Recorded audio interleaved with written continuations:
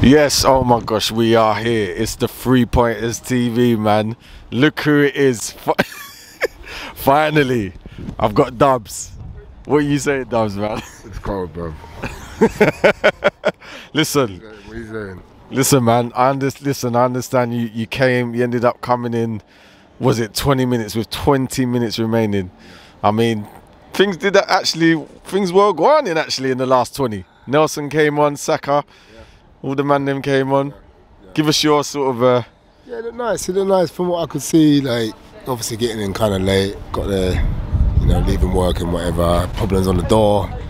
You know what? You could see the intensity though. You could see when Jesus and Saka's on the pitch, Odegaard. You can see that intensity on the final third, which you probably wouldn't have seen last season with a makeshift team.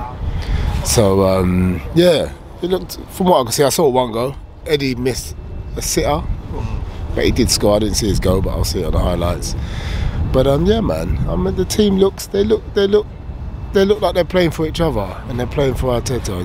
You can see that, and I could see that with the little 20 minutes ahead. So yeah. Reece Nelson, he looked sharp coming on, man, didn't he? It's a shame he didn't get. It's a shame he didn't get a goal, man. Yeah, we spoke about it because he was injured, and I thought he was going to miss the season. That's what it looked like. And so it's good to see him back, and I'm hoping because I think back in Hale End and that he was tipped to be one of the boys, a lot more sort of pedigree than Saka, so he was tipped. So for him to have sort of been where he is and come out of an injury and to be back before the World Cup and being on the pitch tonight, I'm just hoping that he can kick on now and be the player that everyone thinks he is. So I totally agree. Do you reckon Nketiah, he missed a sitter, didn't he?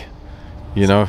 Man's from SE8, bruv. Leave him. Nketiah is alright, bruv. Yeah, he will come good. I think he'll come good. Yeah. He's got the supporters on his. They're showing him love. Yeah. They've shown him love for a little while, and yeah, he's been a goal scorer. All these young sort of coming through.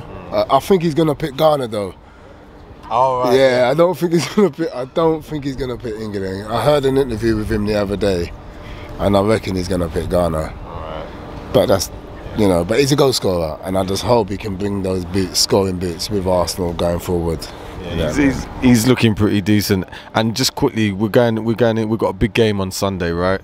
So, what are your thoughts going into that game? Best time to play them, because it ain't Liverpool 2 years ago, because they were sharp. Trent, he's got dreads now. Klopp's. No. Klopp's he's at his 7-year tenure, because every 7 years he has a funny spell at his football clubs. Klopp. So it's the best time to play Liverpool. We're playing well.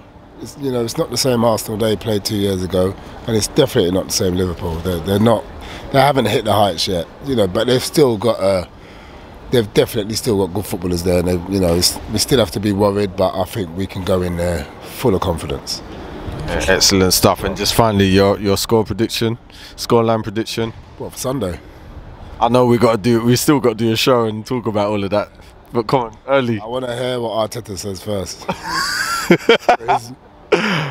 First, and then I'll give mine. All right, fair enough. All right, then, big up Dubz, man. 3 Pointers TV. Big up the 3 Pointers TV. It's only 3 points. Don't touch that dial. Tune in. Come on, peeps. What are you waiting for? Like, share, subscribe to the 3 Pointers.